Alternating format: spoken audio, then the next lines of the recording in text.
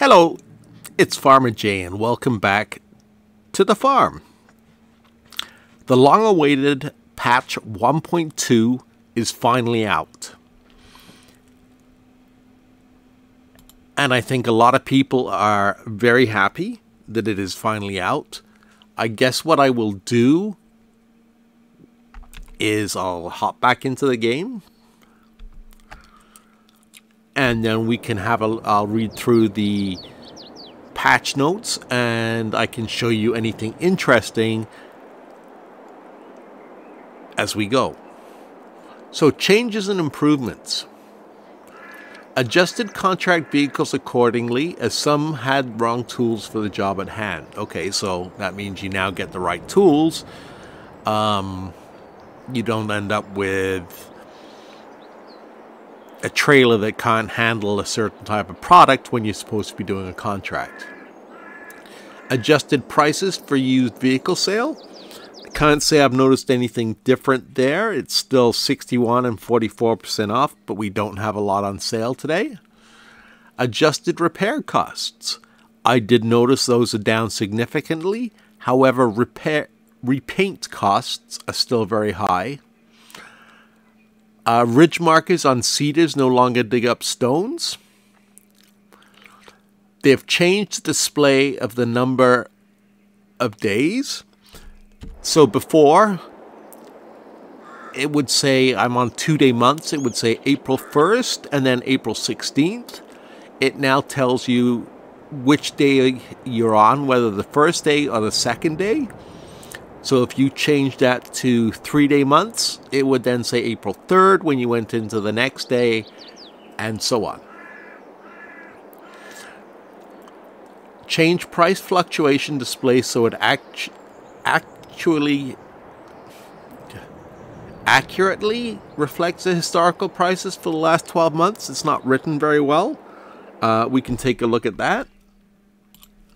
So canola show price fluctuation. So that's what it did over the last 12 months. It's no longer, I guess, just a random guess as to what's going to happen. Fixed an issue where AI workers weren't able to use and turn plows correctly. Fixed an issue where leased machinery for contract would disappear once accepted. Fixed an issue where picking up objects as a client in multiplayer could crash the game. I haven't tried multiplayer, so I don't know. Fixed an issue where playing with a custom season length could cause issues in weather forecast or indefinite rain snow. Fixed an issue where some contracts were unable to be finished. Now that's a huge one. That means we can now hopefully finish all contracts, including the train contracts, which we were never able to do before. Fixed an issue where the AI worker would continuously get paid even though the game was paused. They fixed an issue where the game wouldn't start on certain Intel GPUs. As far as NVIDIA GPUs goes, they fixed an issue where DLSS could result in some ghosting artifacts. And they fixed an issue where DLSS on supported cards could lead to a black screen. Fixed an issue where the big bag lifter could cause the game to freeze or crash. Fixed an issue where vehicles would get duplicated when reset. Fixed an issue with animals running around the place when they shouldn't. If you're not familiar with that one, sometimes when you fed the animals in a pen, it didn't happen with cows, but it happened with pigs. They would randomly run outside of the pen. It was quite funny to watch, so it's a bit of a shame they fixed that one. Fixed an issue with the map filter overlays displaying need plowing and need lime status incorrectly. This is big because if you look at the overall map now,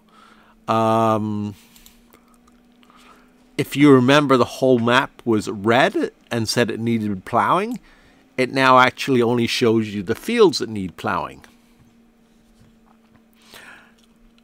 Fixed income of placeables to be consistent per year, now shown as income per month.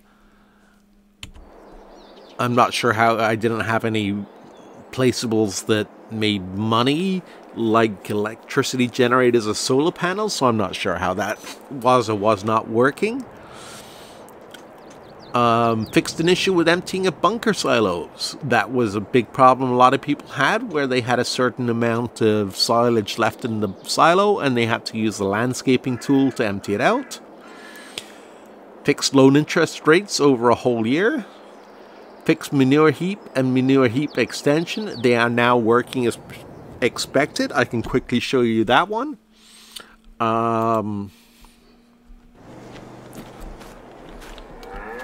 We have our manure heap extension here, and it is actually adding manure to it. Fixed reset of collectibles after they had all been collected. Well, I never had that problem, unfortunately, but I guess people were able to collect some of the collectibles 2 or 3 times. Fixed the Rostelmash Nova pipe unloading effect. Fixed seed usage when direct sowing grass. We covered this in one of my other videos, but you'd go 2 or 3 tanks full of seed to just seed a small field of grass. Fixed selling point prices and price fluctuations. Fixed switched field numbers and field numbers on Elm Creek. I think it was these two, 42 and 43, that were reversed. So you'd end up with a contract saying harvest such and such on field 43, which was actually this field. So when you arrived there, you would find that there was not the correct product to be harvested.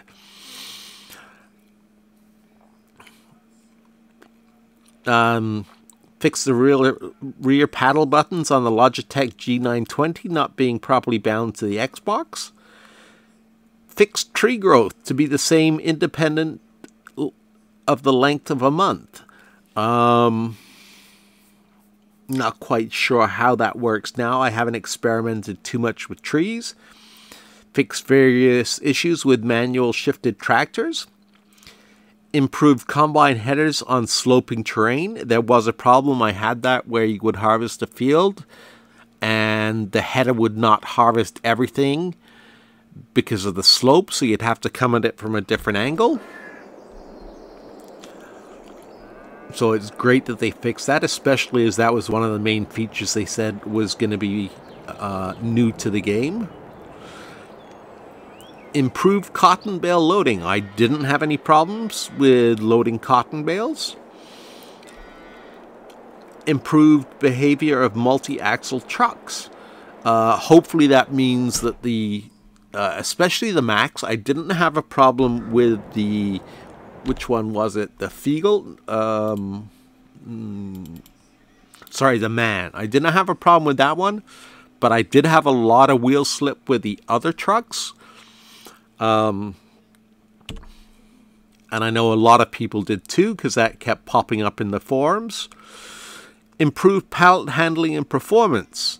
What they've essentially done is they have changed the size of the pallets. Improved in-game help texts.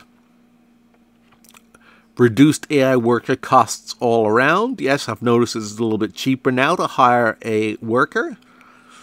Fix the Arcuson Multipack D14 bale unloader. That's the small one that stacked small bales. I'm not sure what the problem was with that, but I'm guessing there were problems reported. Added an ability to enlarge ModHub screenshots when viewing the mod details. Added the ability to remove buildings on all 4 farms on Elm Creek map. That one is actually pretty handy. If we go to, I have a vehicle down here. I guess I do. Where is my farm? There it is. So we'll just go to the construction menu.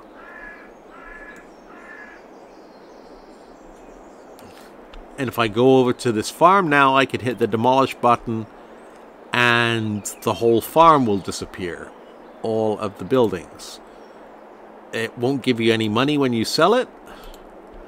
The old barn has now, this one here, it's still here, has become a placeable, so you can actually place it around the farm. This one will sell for money because it's still a placeable. The only problem with these farms being sold is you probably want to come along and do some landscaping.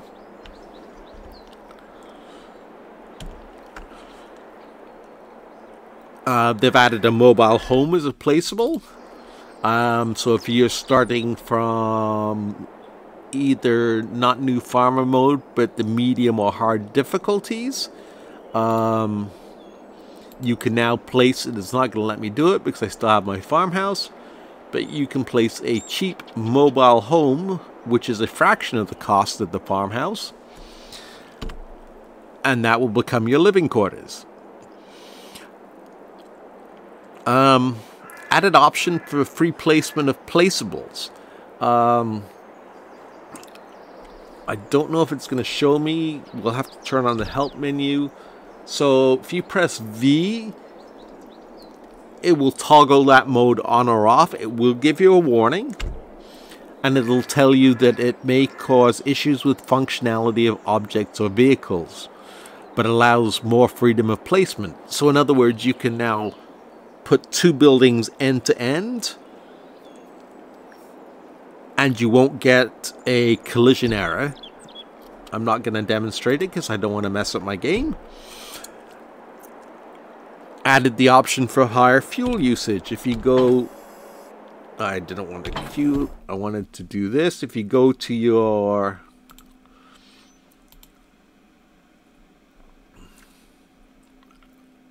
general settings, no, not general settings, game settings, you can now select low fuel usage, normal fuel usage, or high fuel usage if you feel the tractors are sipping diesel a little too gently. Added the option to place vines and olives with parallel snapping. This is a big one. Let me go over to this farm because I know I have an empty field here.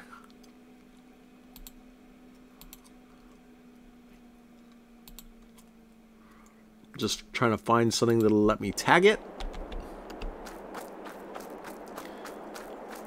So, I redid this vineyard, or my olive grove.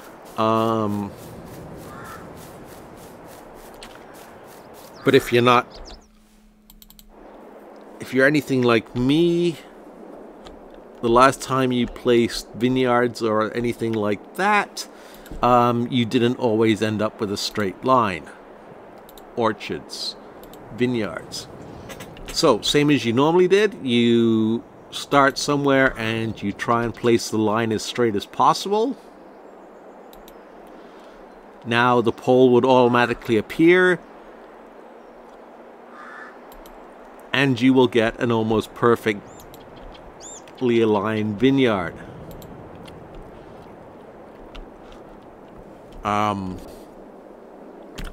This is pretty apparent up here. If you look at my old vineyards, I had big, because they weren't perfectly lined up, you'd end up with gaps with soil in the middle. So that's definitely very handy. Once this harvest season is done, I will be replacing my not properly lined vineyards with the new snapping tool. Just as a note, depending on where you placed your vineyards, you do need to recreate a field, because it will probably tell you the ground needs to be plowed. Added yield potential and weed removal recommendation to the field info. I'm experimenting with this one. So, as you can see in this field, it tells us that we have a yield bonus of 98% because everything's been done. It was mulched, it was limed, it was fertilized, it was rolled, it was seeded, the proper process.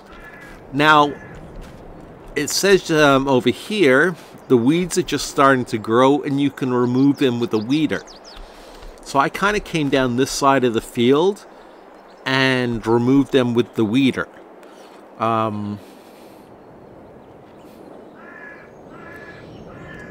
There's nothing to grow, there's nothing to show, so does that mean you could remove weeds ahead of time? I think so. I don't think I have any weeds left.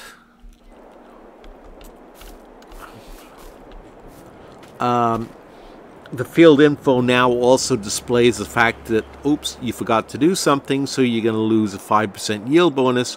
I forgot to roll after seeding, and I did not mulch. So there's my 5% penalty to that. No, I don't have any weeds. The nice thing it will do now, when it tells you you have weeds in a field, like you saw with the, we'll go back here, it tells you you can remove them with a weeder at this stage. Depending on the stage of growth the weeds are at, it will recommend the tool you should use. So for example, if the weeds are past what used to be 50%, it will now tell you to use a hoe. If the weeds are fully grown, it will tell you to use a sprayer with chemical herbicide in it. License plates on Erlengrad are now fully customizable. I thought they always were. I didn't have a problem with that. There are still a couple of known issues. Foliage in the distance can flicker in weird colors on certain hardware setups. Random crashes when hiring an AI worker. Random cut down trees exploding visually in bizarre graphical glitches. I've only had that happen once, and I've yet to be able to duplicate it, but basically the tree just became a big blur in the middle of the field.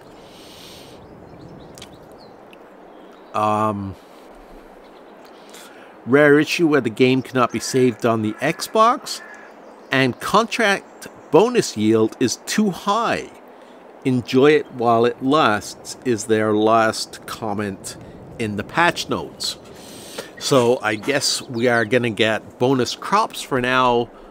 So instead of, I think it was, you had to turn in 75% of a crop to get before it would start generating money. I'm guessing that number is lower at the moment. There are a couple of other issues that they don't talk about. Go back to the main farm here.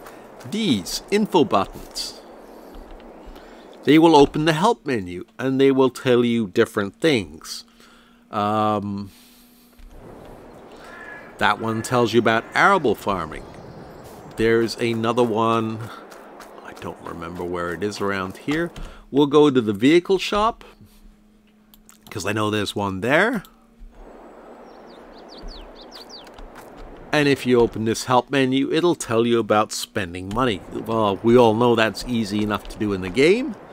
If you don't like that, and I don't particularly like that,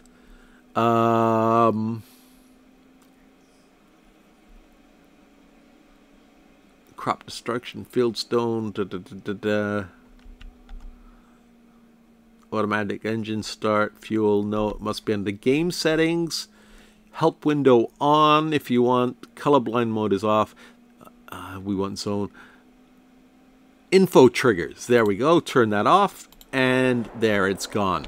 So you don't have these annoying orange question marks all over the place. Some more unannounced features they have.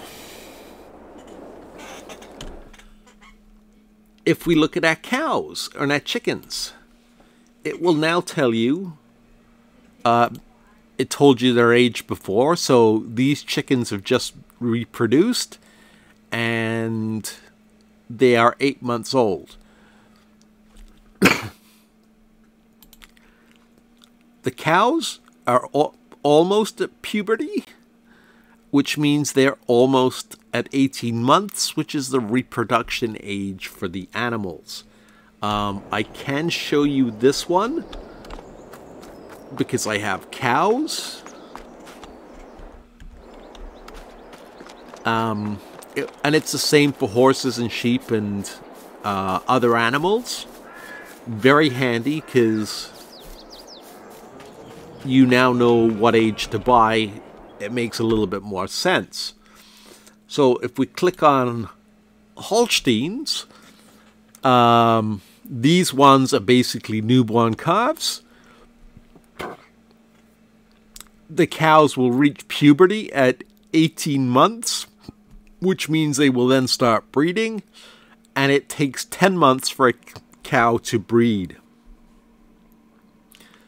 and give birth to a new calf. And that's pretty much the same for all the cows. Let's go to the chicken coop. You actually have to go to the animal screen to be able to check this.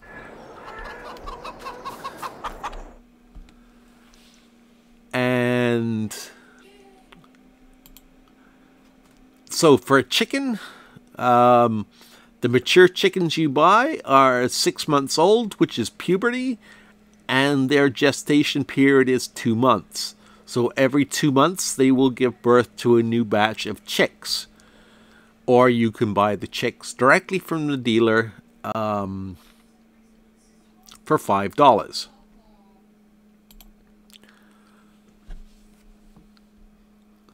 My chickens in this pen are only worth $25, even though they are at puberty. There are a couple of other important changes. They talk about pallets. Oh, crap. I thought they'd fix this. But they... pallets now hold double the amount they did before. So the honey pallets, I think, were 250 or 300 liters. They now hold double the amount. They're still too heavy to pick up by hand. Lettuce pallets. None of these are full, so I'm letting them fill up. But we have a full one down here, which is now 500 liters instead of the 200 liters. Basically what that means is, instead of having pallets all over the place, I'm just going to remove this one and see if a new one spawns. Yeah, there we go. I thought they might fill, so I left them there, and these are now 500 liters versus the old ones, which were 150 liters. So you ended up with hundreds of strawberry pallets or lettuce pallets, and the worst one being tomatoes. So because the pallet size has been increased, you now don't have pallets spawning all over the place all of the time. There is a bug that, speaking of pallets, that people have reported in the forums.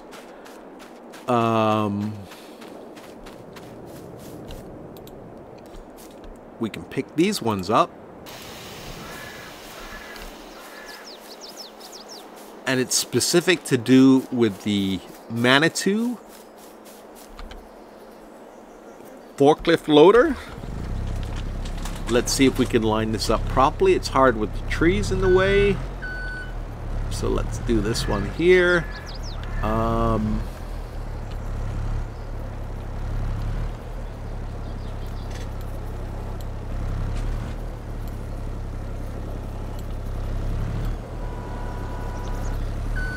Okay, I'm not having that problem.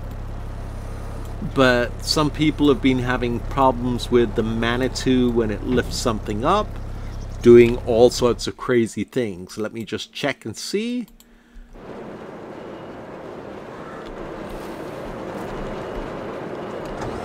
Let me move my truck of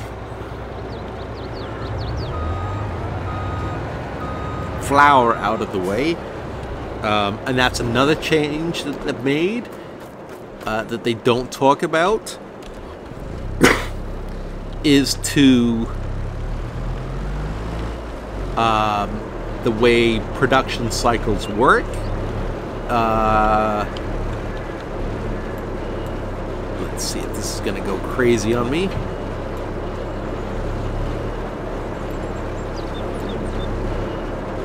Come on.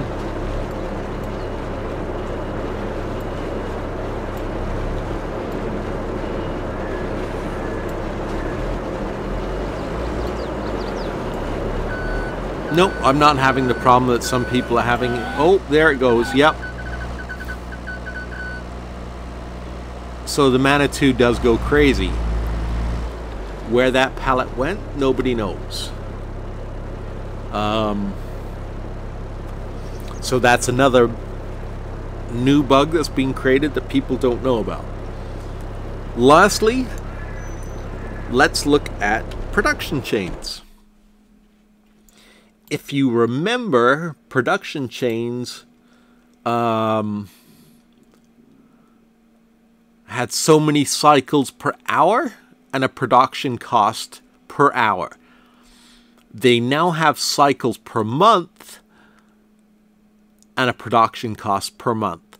So you will get the same amount of production from a factory in a 28-day month as you would in a 1-day month. I guess this is to balance it out for players playing at different lengths, because if you were playing on 2 or 3 day seasons, you would get quite a bit more finished product than you would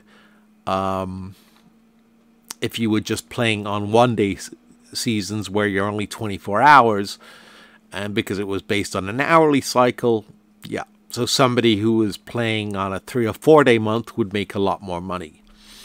So those are the major changes. There are a couple of things that I think are cute. And I just want to see what it does with the weeds. So we will sleep until 8 a.m. tomorrow morning. You've now got a sleeping icon. Oh, and it's raining. Good thing it's not harvest season. Oh, we'd get nothing done. So I thought the sleeping icon was kind of cute. Don't know where I got the $90 of property income from, because I do not have anything that generates money. Here we are. Weeds. So, cornfield. So weeds are still small, and it recommends that we use a weeder.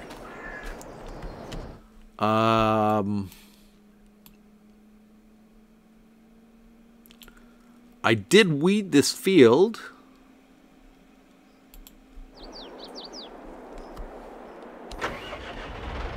So let me just have a quick zip over there and see why it's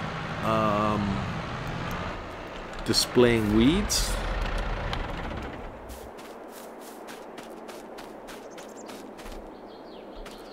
So these are medium weeds because we used a high-speed cultivator or a light cultivator on this field, and it's recommending that we use a hoe.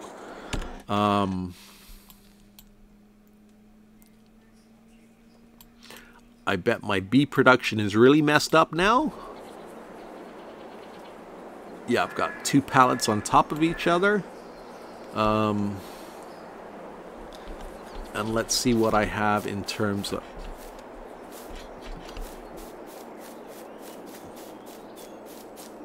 So lettuce, yeah, you can see the double the size.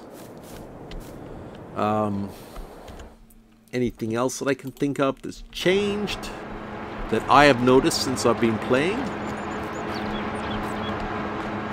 Nope. Although the dairy does seem to be outputting a lot more butter than it is cheese or other products. But again, that's your production cycle per month. So, those are the changes to patch 1.2. I hope you found them informative. And I hope it hasn't created too many more bugs for you like it has for some people. In the next video, we will examine and take a look at the free content update that came with patch 1.2, and this is why it was such a large patch, because they gave away quite a bit of equipment. So we will see you in that video shortly. Thank you for watching. Remember to like, it helps the channel out. And don't forget to subscribe to be notified of when new videos are posted. Take care and keep it between the rows.